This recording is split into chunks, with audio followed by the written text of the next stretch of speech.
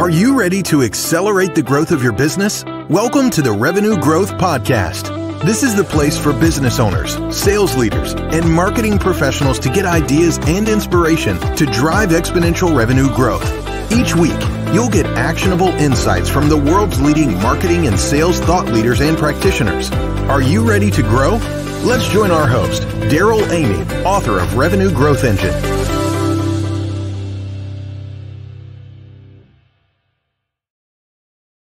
Welcome back to the Revenue Growth Podcast. I'm your host, Daryl Amy, Trailblazer and Growth Architect. And we have got a great guest today who is going to help us accelerate growth and set our businesses up to scale. You're absolutely going to enjoy meeting Paul Higgins.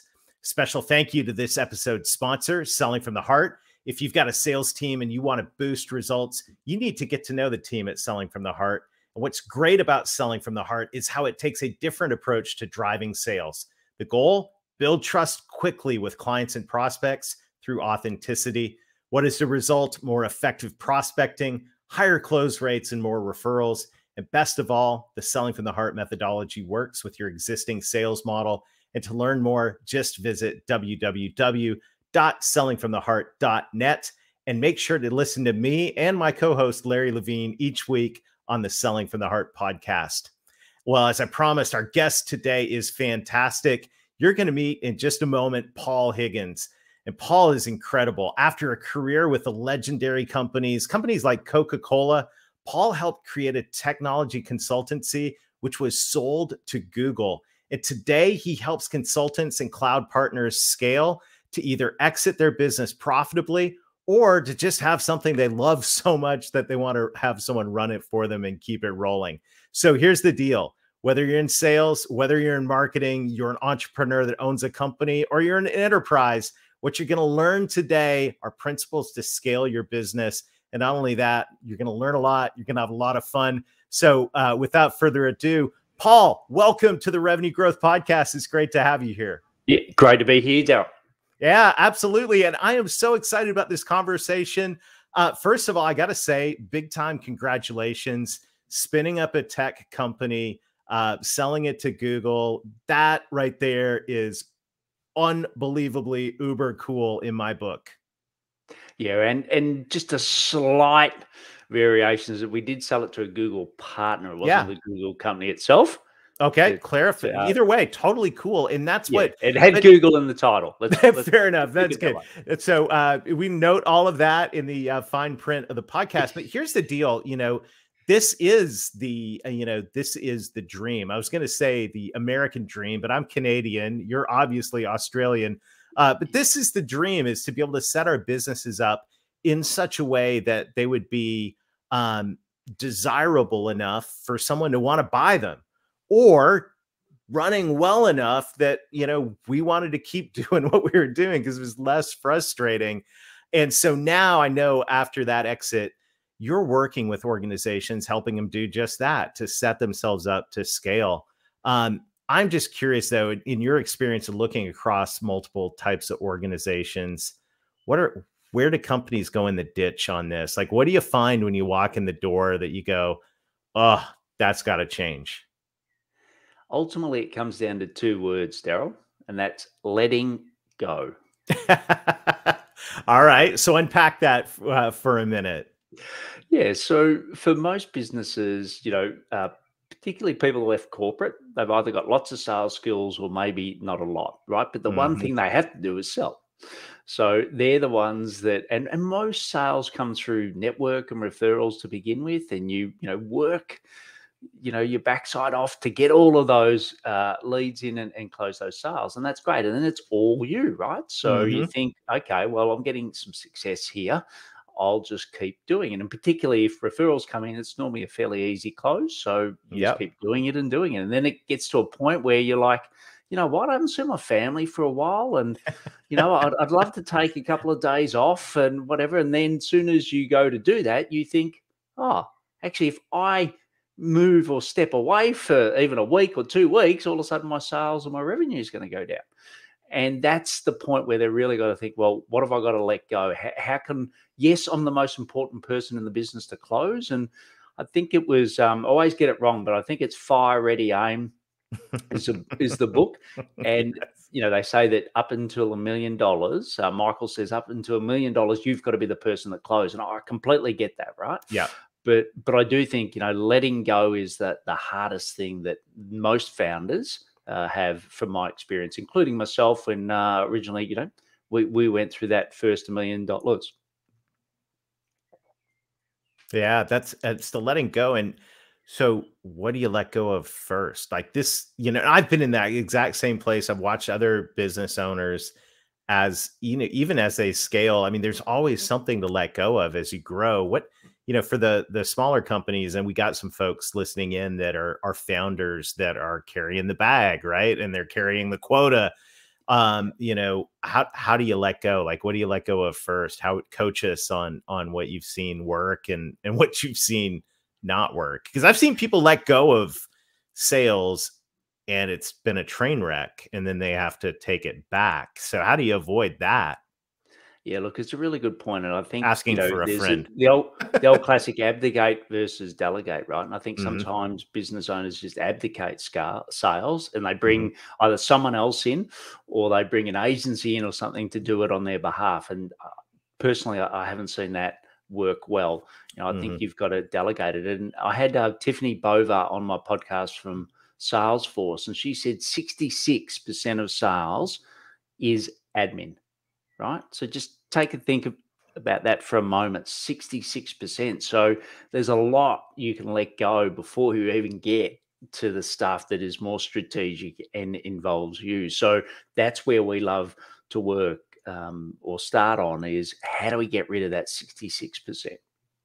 Yeah, that makes a lot of sense, to look at the stuff that just is just dead weight on your time, your energy, that could be outsourced. I will say, just from personal experience, for me, and this is thinking as a business owner, entrepreneur, the bringing on an assistant, and learning to delegate and elevate, as friends over at EOS and Traction talk about, has been revolutionary to me. And I think from a standpoint of whether you're that business owner, that founder that is, carrying the whole quota, or wherever you are in your journey, I think it's a really good question along the way to go, as you're saying, what can I let go of? Yeah, and look, I worked for Coca-Cola for 18 years, as you mentioned in the intro, and we always tried to split the two. Now, we always used to say Coca-Cola is about 50%, so we're, potentially it's gone up further, but Mhm. entering a lot of data, etc., changing a lot of information. We used to have sales, sales process people that did all of that for us. So as a rep, you were out there doing all the stuff that only you could do, and then Mhm. behind the scenes, you'd, in the old days, you'd make a phone call and someone would do it. Now a lot of it was done through messenger and chat, etc., to get it done. Well, it should be Mhm. no different here. So I've got, as an example, I've got a team in Australia, in the Philippines, and in Colombia. So we're working 24/7, and there's ways that, well, we basically got scripts now. I think we're up to about 500 messages or scripts that are in Airtable, and it's for Mhm. sort of every situation. So any one of my team can behave as exactly what I would say, because Mm. I've written the messages, but they can reply as me. So I can be sound asleep, and the wheels of sales are still rolling, because of the way that we've structured those messages. And a lot of people, it's completely ad hoc all the time. And it is a bit of a pain to make that transition. But if you make the transition to say, okay, this is exactly what I'd say in this scenario, and build that up, that's a magnificent library that people can behave as you, right? Exactly the words that you would say when you're not around. Oh, that's beautiful. And all of that is so core. I think, thinking through it's so interesting, because in reality, in sales, we get asked the same questions over and over and over again, right? And and the answers are going to be very, very similar. And I think of, Marcus Sheridan's work, and they ask you answers phenomenal along that line of just thinking about, what are the questions I get? And of course, he's advocating for writing blog articles and videos and all of that, which is fantastic. I love the idea though of doing what you're saying here is can I clone myself? Well, not exactly, but kind of, right? Let's think of how I would respond to all of these things. And now I can outsource that for, oh, that's beautiful. I love it. What's some other ways you're helping, you help that, I just think of, and I got my granddaughters, I think of Let It Go, Let It Go. I think it's a Disney song somewhere in there. I'm not going to sing it for anyone, but what else do we need to let go of? Right. No, not on this. There would be some type of YouTube copyright violation because I would imitate the song so well when I sang it. So what else, Paul, do we need to let go of in order to scale? Yeah, and this one might seem a little bit obscure, but you need to let go of clients that aren't in your ideal client profile, right? So, this one's hard. This one is really, really hard. So tell me more. I agree with you, by the way. Yeah. So, and I know that you had another guest recently on talk about the ideal client profile, and I think was it Max or? I think Mark Hunter came on. We talked Mark, ICP for a little bit. Yeah, it's one of our favorite topics to talk about. Yeah, and he did a fantastic job. So I won't go into the detail of an ideal client profile, but I do think your LinkedIn profile in particular needs to really be that billboard on the road where someone goes past and they know exactly what you do in 2 seconds or however long it takes them to pass it. And I think so many people get mixed up with who they're marketing to versus who they serve, right? And it can be very different. At Coca-Cola, we had a very, very tight, perfect client that we did all our marketing towards, but it was very different to who drank the product, right? And yes, you'll still get your referrals, etc., that come from all different sources, and you'll do a bit of work that's not in your ideal client. But I think the further you niche or niche down, then that also makes it a lot easier to let go of the people that just aren't right for you, particularly the fact that you're not going to get consistent results because you're not repeating success. And the other thing is that, when people come to you, they want a point of truth, right? They want to know, well, who have you worked with? If you work with someone like me, everyone gets asked it. So, then you can be consistent in the way that you answer that question, which just makes it so much easier to convert. But, for me, for example, I was focusing pretty general on coaches and consultants. And I don't know how many there are in the world, but there's a hell of a lot of them, right? And then I look back at when I sold my cloud partner business that you mentioned. I thought, well, that's, I loved being that person. I loved running that company. Why don't I actually niche down to that specifically? So now when you come to my profile, you'll see that I actually support cloud partners to scale to live the life with no limits. So it's very specific. And so I think that's a big one. People have got to get let go of. And they always talk about the riches and the niches or niches. And to me, I 100% agree with that. Yeah, I think that's so good. There's a lot of wisdom to taking a real honest look at your client base. And this goes for businesses of all sizes. And, we all know the 80-20 rules in full effect on the top end, right? 20% of your clients are driving 80% of your revenue. But I've also found there's the 20% on the bottom that are sucking 80% of the life out of you and your company, right? Because they're just not a good fit. They're never happy. They're never going to be happy. Helping find places for them to get services other places really is, it seems like something for a scaling business. It seems scary to let go of revenue, but I would concur. I've seen people do this. I've done it myself, swallowed hard, and said goodbye to clients that weren't a good fit. And it feels so good. And the team respects you for it and they're thankful. And it really does allow you to focus your resource. So, wow. So let go of clients that are not ideal clients. What else you got to let go of? This is good. And just quickly on that. So you're letting go before you even get them, if that makes sense, right? Yeah, absolutely.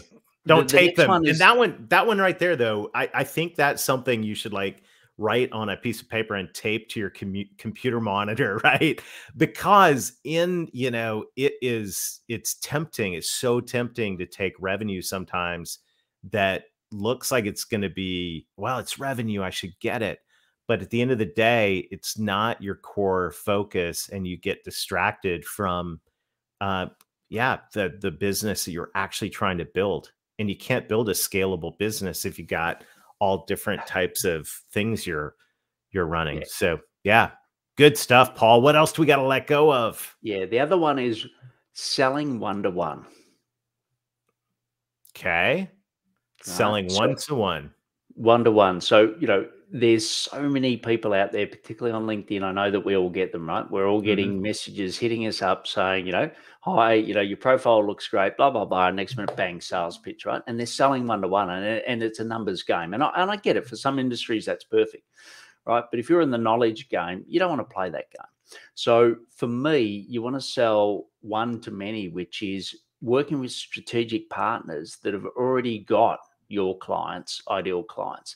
And then it's a lot smoother process. So I'll give you a quick example. A client of mine was selling a finance SaaS product. And, they were getting good leads from the vendors, but they weren't always their niche. They knew the customers they really loved. So I said, well, you know what? Let's find out who's got them. And, private equity firms had those as clients. Like one private equity firm had 40, 50 clients, right? And there was a three-way win. So the private equity firm got better data so they could make more informed decisions to make more money. The owners of the business had the facts to keep the private equity guys breathing down their neck and get better results. And then obviously the my client actually got the sale by implementing it. And what we did was a webinar to 50 companies at once, because we said to the private equity firm, this is what we want to do. This is how we want to make it win for you. They said, that's great. So all of a sudden, instead of going to 50 companies individually, we got them all on a call and closed, a massive deal. So that to me is one of the key things. And I think often people talk about referral partners, and it's it's a sort of a nice thing. I'll refer you people, you refer me. But I think, no, if who goes before you, who goes after you, where they really need you to add additional revenue for them, and it obviously works for you. I think that's a key one where you can really scale your growth through getting that right. And another thing that I think is so powerful about that strategy is the level of trust that you walk into the room with. When you walk in with a partner they already know, like, and trust, as opposed to just, hey, nice to meet you, whatever cold outreach that is. The level of trust you get when you go to market in partnership and like that is so powerful. And I think there is a great question for everyone to listening in to ask is, who are the partners? Where are the networks of people, where we could add value? And I love the way that you, in that scenario, described what you need in that situation, which is, what is the value that everybody is getting? Not just the end user customer, but what value is the partner getting? And when you can set up a value triangle like that, I think you've got a tremendous win. And the bonus is you walk in with trust and credibility. Yeah, and we've had some examples where we'll get a strategic partner, and they might have let's say they've got a 500 million, a 5 million revenue growth target. And we can walk in and say, well, you know what, we can give you one of the 5 by just doing this strategy, right? So all of a sudden they're taking 20% that you've helped them solve. Then it really starts to make a great difference. And if you have 5 or 6 of these partners, the amount of marketing spend and the amount of effort you've got to put in significantly lower. So it works for referrals, because when was the last time, Daryl, that someone said, hey, I'd like you to talk to so-and-so, and you said, no, sorry, I'm not going to do it, right? If you get a warm intro, it always works. We're just doing that on scale. Yeah, I love it. Absolutely. Absolutely. This is such a great conversation. Paul, is there anything else we need to let go of? We're letting go of a lot of things here. This is like it's like spring cleaning here, right? Just get rid of it, get it out of here. What else do we need to let go of? Yeah, look, I think the other thing, which is not sales related, but you obviously got to let go of the delivery of the businesses as well. And I think that's where you got to develop a great team to take that from you. So, you know, everyone knows and talks about A players. I think that's really important. But I do think that, you know, the development of your team and, as I said, don't abdicate, delegate is really important, and some of that is through training. So we love the processes of we use. So in a regards, it might be a topic where, you know, I'll do the task, then we'll do it together, and then you teach me the task. And I think that's a really important thing because, you know, I was very fortunate. Coca-Cola had brilliant training, and I've been through so many courses and development, and that's why they've been so successful over 150 years. You know, how do you bring that into your company? And you know, it's part of the growing pains where, you know, it's going to be a bit of front loading from that perspective. But I think if you develop your current people better, it reduces the risk of bringing on new people in case they don't work. So I think that's the other thing, that you've got to let go of the view that I can just, you know, dump and run and just go straight on to strategy and other things. You know, really got to help that develop that team. That's fantastic. And I think that goes back to what we were talking about before the show, which is, you know, to take your business and put it in a place to scale, to sell, or to just absolutely love, and have other people run. It really requires a process mindset, right? The mindset of saying, and for my Canadian and Australian friends, a process mindset of saying that, you know, hey, what are the core things that need to be documented, trained, become, you know, something. So now we can scale. And now when it's time to either hand off the business or step away, one of my mentors along the way said, Daryl, you need to take a 2-month vacation from your business. And if you'll do that, when you come back, you'll realize what needs to be fixed, right? And what needs to be, what you didn't document, and all of that. Yeah, it's so good. What else would you say as we're wrapping up here today to business owners that really do want to scale and grow? What are some other just blind spots that people miss? Yeah, well, look, I do think there's a wonderful opportunity B2B for doing the right things on LinkedIn. And I know, you know, on your other podcast, you talk a lot about authentic relationships, etc., right? Selling from the heart. So, so I do think there's a really great opportunity to do that in the right way. And some of the things we've been doing tactically at the moment is using video. And there's a product called Video Ask. It's not an affiliate of mine. It's just a product that I love at the moment, but it does let you have decision trees on videos. So you can do, you know, like often your story, right, is so powerful. So how do you get that story in front of someone, a potential client, so they really know whether they want, you know, how do you know that, or sorry, how do they know that you're going to add value? How do they know that you're any different? How do they know that there's someone you can trust?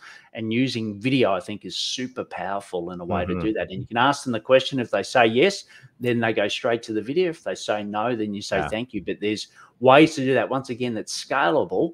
So it's you being authentic, but your team is doing it through a platform like Video Ask. So that's a really powerful way to build those connections on LinkedIn, rather than just being, unfortunately, like many people, where they get a bit carried away with the end outcome and forget that there is a human on the other side. Exactly. Hey, I'm curious, as you're looking forward into 2022, and here we are, we're recording this in Q4 of 21, new year is upon us. What do you see as some of the bigger opportunities as we're moving into the new year, just in general, in the business climate and related to growth? Yeah, well, I think a lot of companies were, you know, nervous to invest in 2021, right? And we all know the reason for that. But I think 2022 is going to be a time where they do start to open up the purses and really spend. And I think it's a brilliant time for you, as we've been talking about, is to bring that team in under for sales, get rid of all that admin and get ready to scale, because I think it's going to be an absolutely booming year next year. And you just want to make sure now you're on the front foot to grab some of that success. I love it. I love it. Paul, thank you so much for sharing time with us today. And we'll put your contact link so you can get to know some of our audience here on LinkedIn. I just really, really want to say thank you for the way you've invested in us today. This has really been a great conversation. Yeah, no, thanks for the opportunity, Daryl. Awesome. Awesome. And thank you to everybody else in the Revenue Growth Podcast audience, the community of passionate people who are dedicated to driving growth in their organizations is inspiring. And it's so fun getting to connect with you. I'd love to connect with you on LinkedIn. And also, if you would be so kind to leave a review on this podcast, it also helps all of us connect with more like-minded professionals who are dedicated to growing. Thank you again to our sponsor for this episode, Selling from the Heart. You can learn more at sellingfromtheheart.net. And I want to challenge every one of you to take what we learned from Paul today and set your organization up to scale. Wherever you are, whatever type of business you're in, whatever role you play, there were ideas here today that we can all put to work. And I want to see all of us hit 2022 and take full advantage of the opportunities Paul was talking about. So let's take action. And until next time, let's get going and let's get growing.